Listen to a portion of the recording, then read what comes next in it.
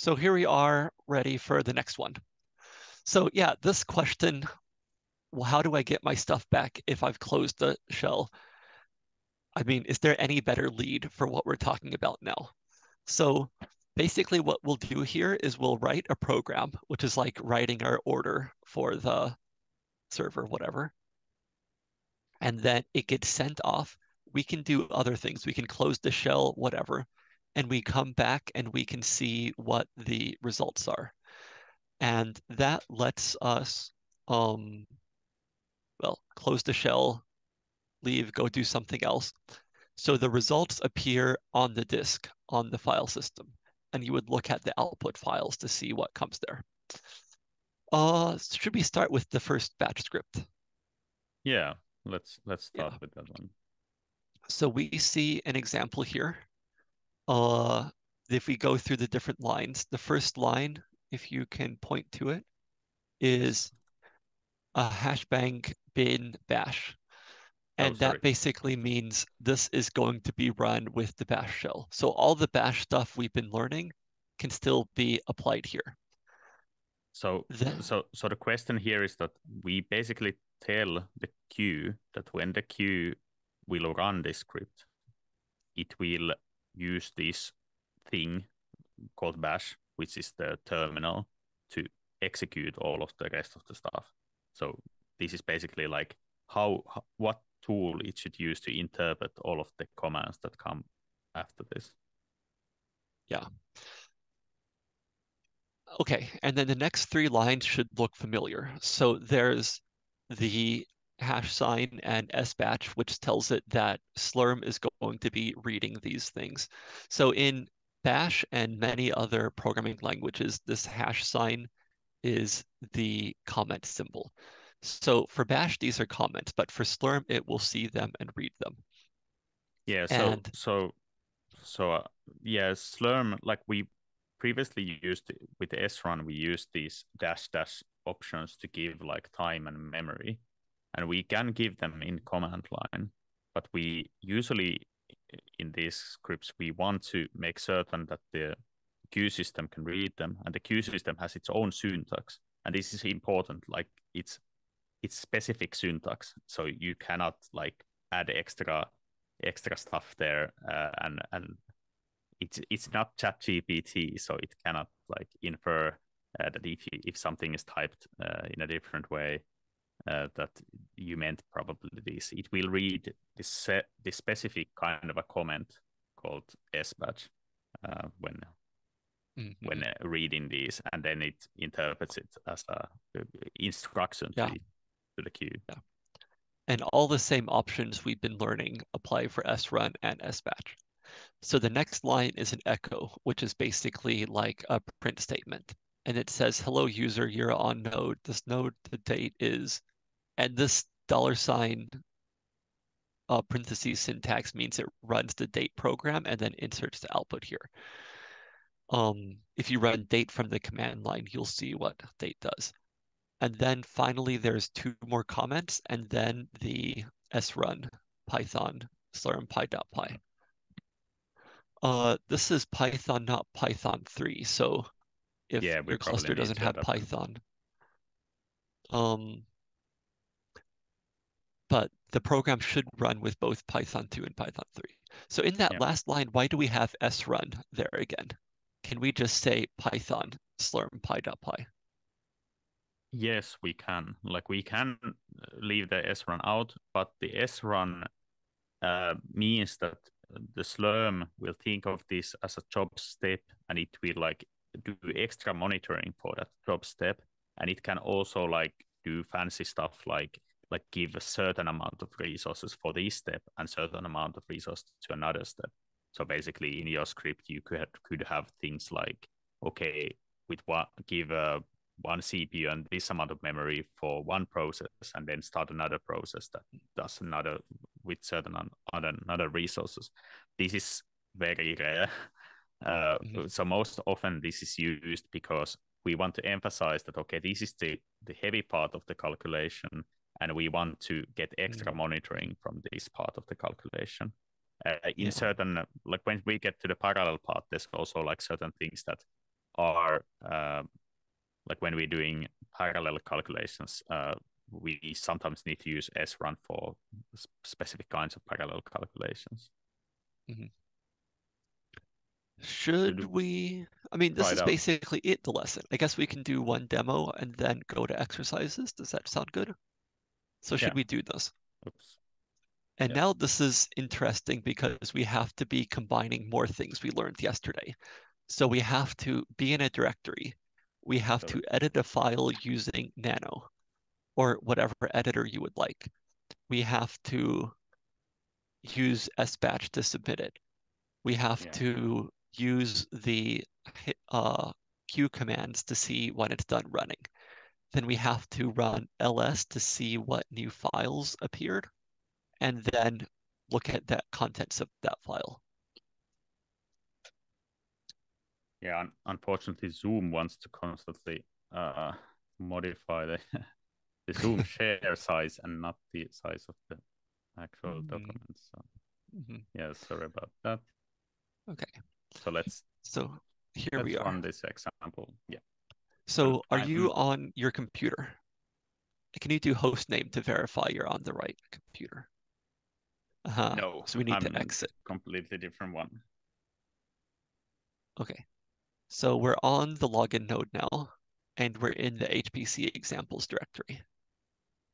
Yes. And what we just did here, we just ran the stuff to verify where we are before we start doing things. This is always a good idea.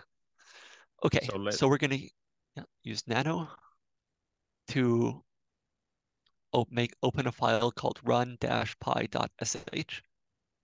And I guess we can type this. So the shebang line to tell it to use bash. You can of course copy it, but just for the sake of like visualization, I'll write it out. Yeah. Okay, so time, memory, and output. So this tells it the output file it will be written to. And if you don't give anything, there's some default name that's like Slurm, Slurm dash the job ID, which works fine for basic testings, but sometimes it's nice to give an output. Hello, your username, you're on node host name. The time is date. Okay, and then you don't need the comment, Slurm slash. Yeah. And Python 3 maybe. Yeah, maybe Python 3. Okay. So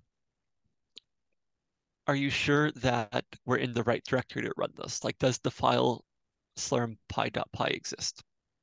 So yeah, so if we can use less, for example, to check less is like in the Linux shell tutorial. There's example of how to use less, which is like a pager that you can check contents of a file. So we have written slurm.py. So I press Q to exit less, and I will check if there's slurm.py with ls.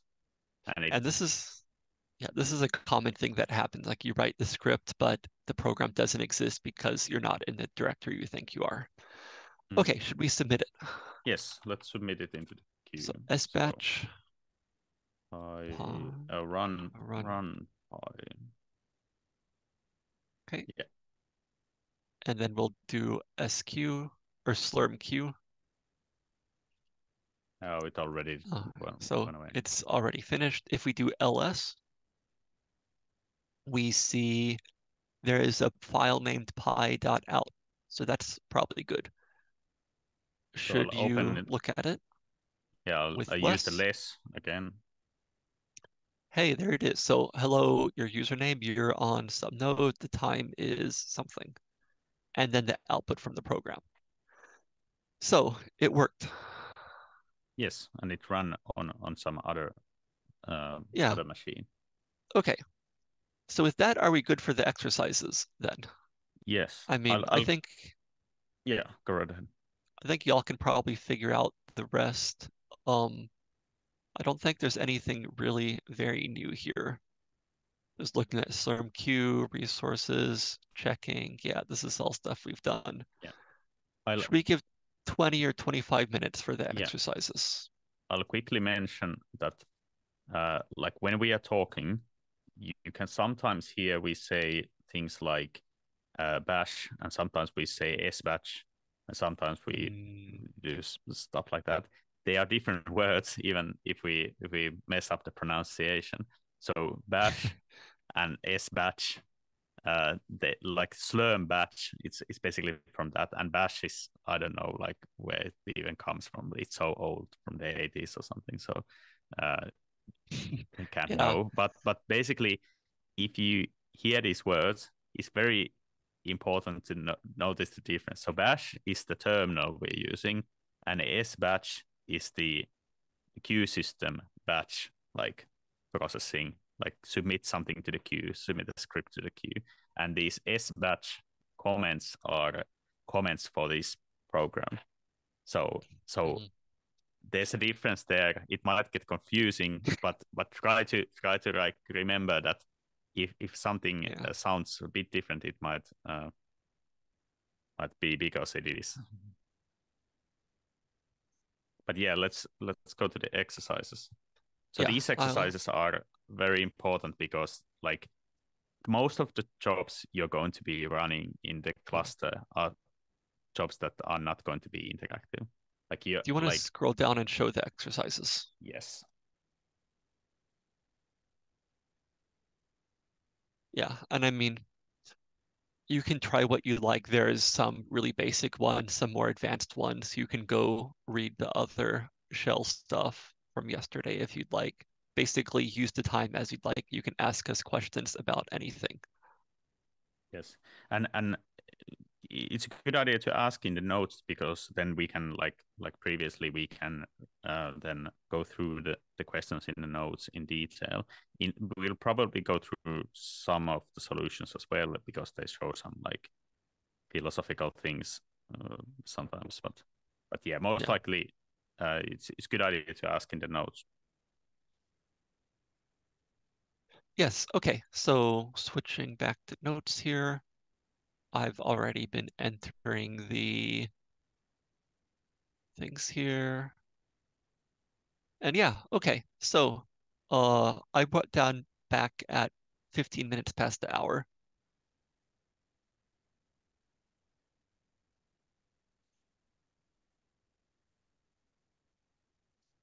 Okay, so I guess we're good then. So see you later then. Bye. Bye.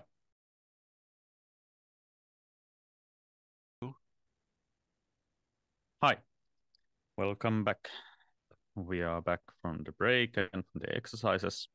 So now there's been a lot of good questions in the notes. So let's go through them, and then we can probably go through one or two of the exercises that emphasize some of these points here. Okay, so let me know when to scroll as we're reading here. Yeah. Let's see. We can focus on what's not answered already, I guess. Yeah.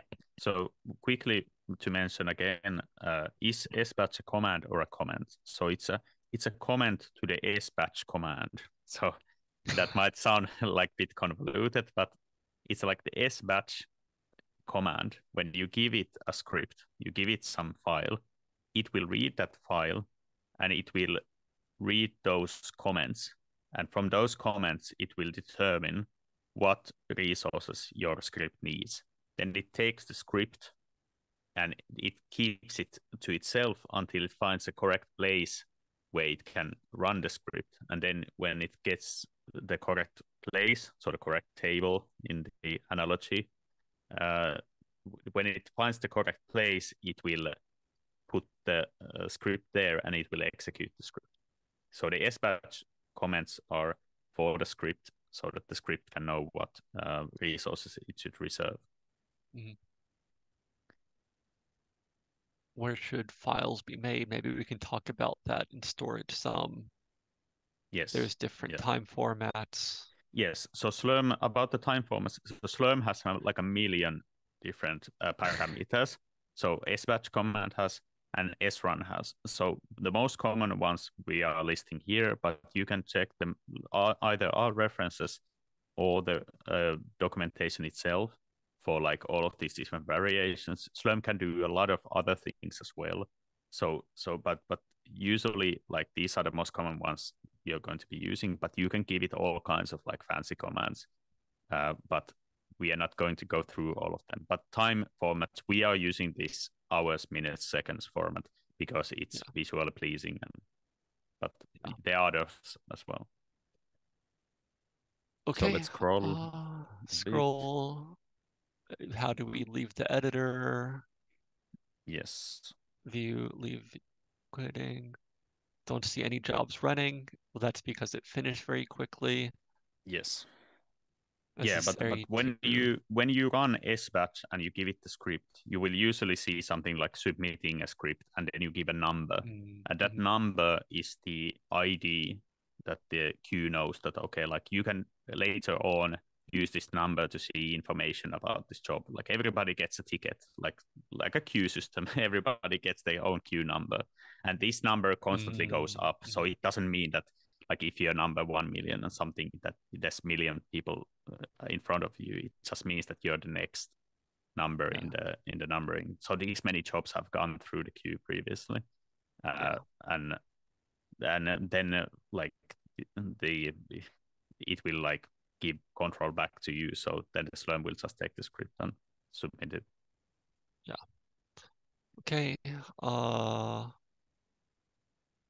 Debugging maybe we can talk about in the final Q&A at the end.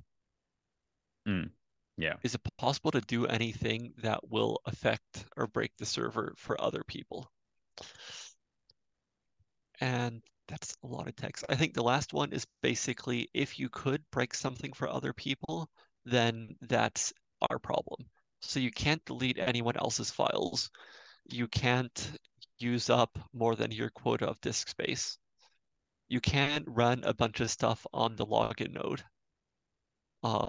but that's not affecting all the other, most of the cluster where job's running.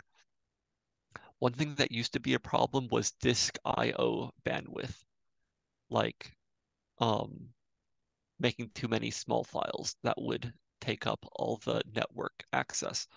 Maybe let's talk about this at the end. Yeah, this is something that can affect many clusters, so we can talk about it.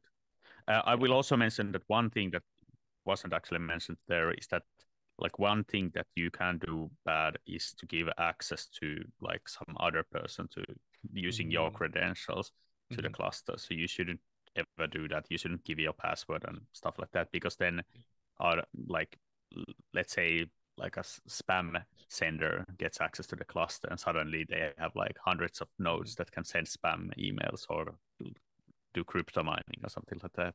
Like that's not something we want. So be mindful of your passwords and security and that sort of thing. And if you see anything, if you see something reported, like that's the usual thing. If you see something like that doesn't seem normal. Yeah. Next question, can we include other thing in bash scripts like virtual environment setup? Yes, that's a really great question, and I think you can tell exactly where this is going. So anything you would do in the shell, you can do in the script to set up and do things.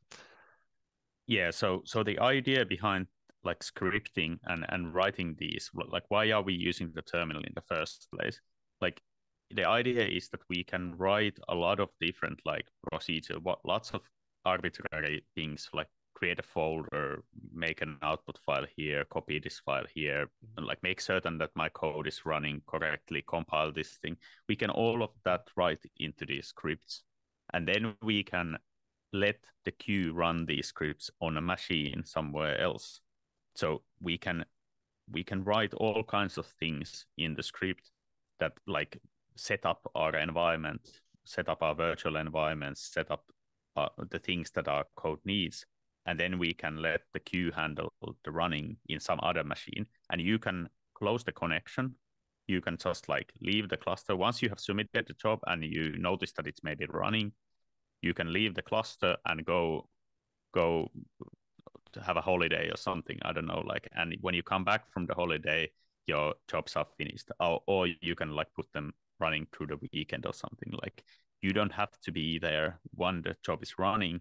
What you need to do is write the instructions how to run the job, and this is the power of these non-interactive serial jobs. So this is why we use the terminal. This is why we use these scripts so that you can do all kinds of stuff there. Like, yeah, that this is very important and very good question. Yeah.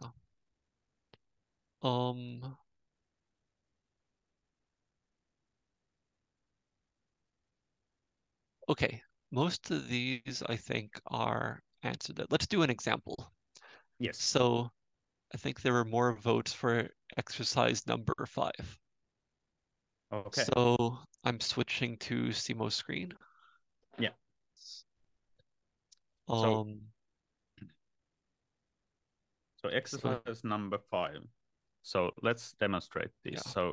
So there were questions of how do you see the output of your code. We will talk about monitoring in the next section, but this exercise already like paves the way there. So what we want to do is we want to create a Slurm script that runs the following program. So let's create a Slurm script. So let's call it exercise 5, for example. And I will just copy this. So this is the program I want to run. Yeah. And over here, we want to add the usual suspects. So So this might seem like something. So you notice that I'm not even looking when I'm writing this because I've been writing this so many times. So you get accustomed to the stuff. So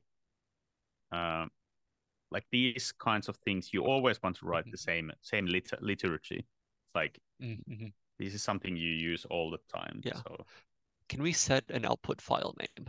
Yes.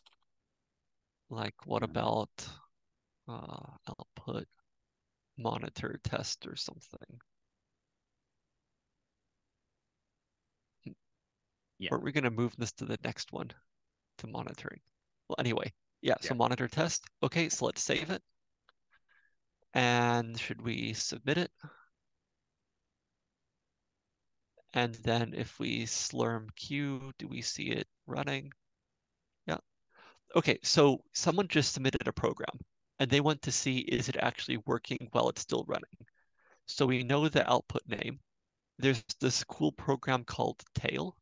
And if you do tail-f and then monitoring test. So what does tail do? Tail prints the last few lines of a file, by default 10.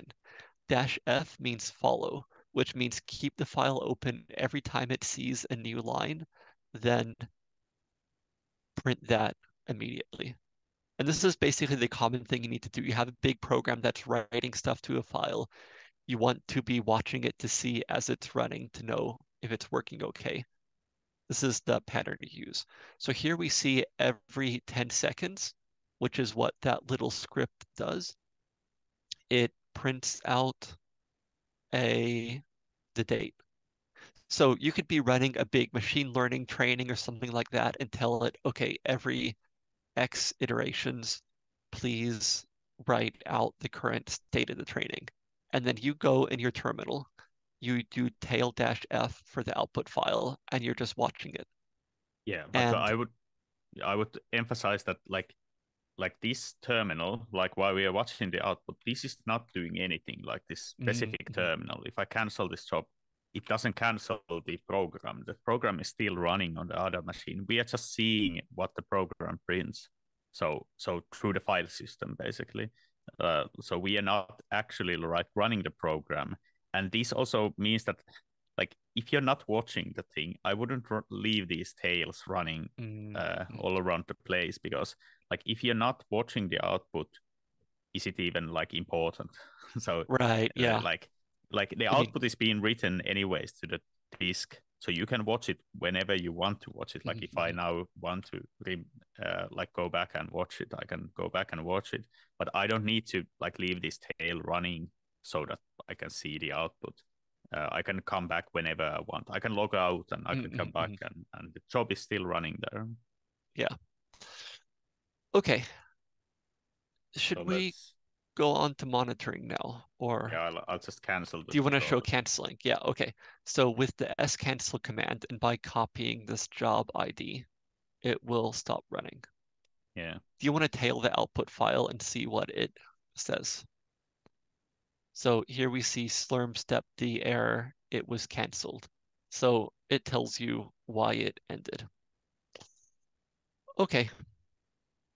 And quickly, I'll mention that like in the exercises, if you didn't manage to do the exercise 3 and 4, I recommend, like, we don't have now the time to go through them in detail, but it's good idea to at least check them and check the solutions, because like they try to emphasize that like what's being run. Like when you submit a script, the Slurm takes that script and it will keep that in memory, and then it will run when it finds the correct slot to run that script in. And if you modify that script, like it's not affecting that one that is already in the queue. But if you modify the code that the script will run, it the modifications happen when the script runs in the future. So it becomes a bit like Terminator 2, like this kind of like, who did I kill your grandmother before I was even born, this kind of thing. So you don't want to do that. You don't want to edit the scripts while they are in the queue. You don't want to edit the code you're using while you're submitting something else, because then you create these kinds of like, okay, what will be actually executed? What am I submitting? It doesn't mean anything anymore. So it's a good idea to just avoid the whole thing. And when you submit something, do not edit the code anymore, because that you know what you're getting at that point. Yeah. It's a good question. How to stop the tail? Control C Yeah. should do it. Or Okay. Command C or Control. Mm, Yeah, I don't know what's in Apple, but yeah, probably Control whatever. C as well.